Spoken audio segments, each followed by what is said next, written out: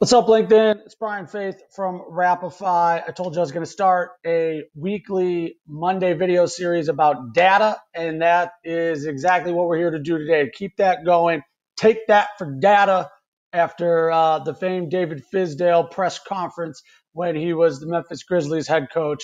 So that's what we're going to do. We're going to take that for data today, and I'm going to shift a little bit from talking about out-of-home mobility data and talk about a different set of data that has a lot of perception involved and a lot of interpretation involved. And it's something very near and dear to my heart. And it's about New York City. And there's the crime is going through the roof. People are scared. I'm constantly getting asked by friends and colleagues and family what's happening in New York. I see that crime is up and shootings are up and murders are up. What's happening? You live in Midtown. You live by Penn Station. You live by Port Authority. What's happening in your neck of the woods? And I want to use data as a way to frame exactly what's really happening, right?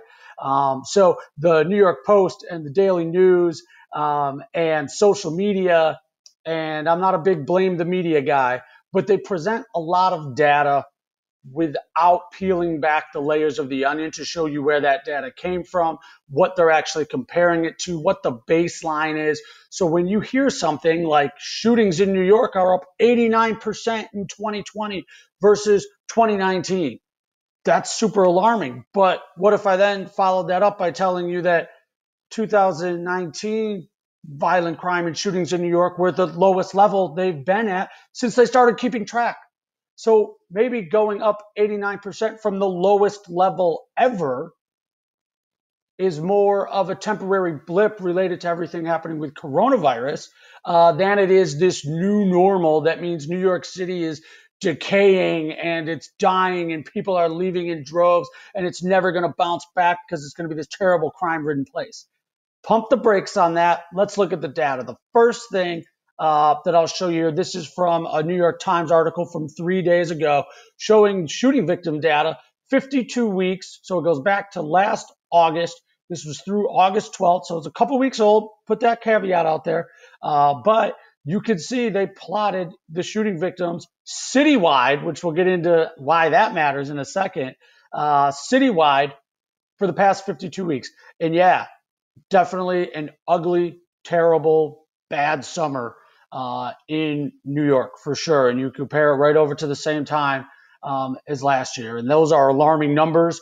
And the mayor and the police union and the NYPD and everybody involved with this has to figure something out, right? But we've also seen a steady drop for the last 3 weeks. And from a high, we're down the last month and a half. So is this a blip on the radar or is this a longer term trend? The answer is we don't know yet, number one. So don't make proclamations based off of a moment in time or a snapshot in time of data that's easy to pick off a headline or post on social media. We don't know, but we can look at the data and at least see where it's trending and what's likely to happen. The other thing that I think is fascinating is looking at, this is the NYPD CompStat data. Everything that you could really want to know and dive into is in here. You can see all of the violent crimes, all of the other types of crimes down here. And this is a look at, you can look at the last week, you can look at the last month, or you can look at the year to date and compare it to 2019. So this will tell you there's an 89% lift in shooting victims in New York. But here's a couple factors that are skewing that and making the headlines seem bigger. Number one, that's citywide.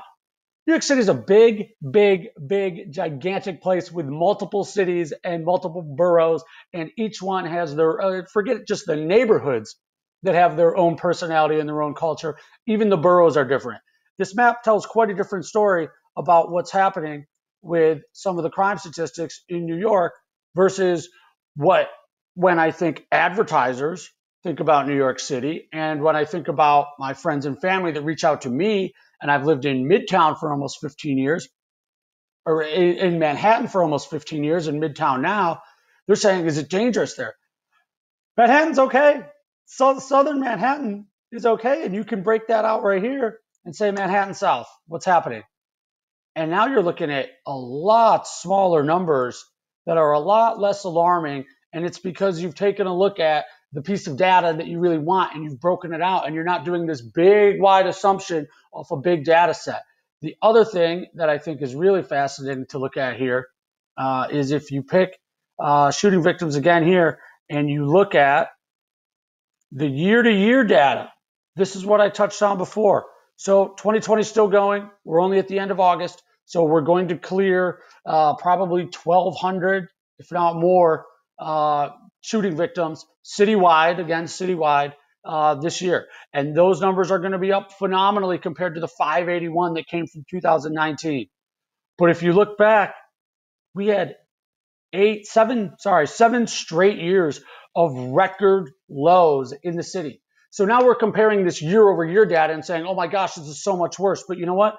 It's not that much worse than 2012 or 2011 or 2010 or the entire early and most of the mid 2000s. In fact, in the past 20 years, if we compare it to that, we're not that crazy. It's not that bad. So just be wary. Take a look at data. Use the numbers, slice and dice it in a way that makes sense. Whether you're buying out-of-home media and you want to know what the mobility data is in a certain market, or you're reading headlines and you're based in New York and people are asking you what's happening, dive into the data, take a look at it because the answers are there if you look hard.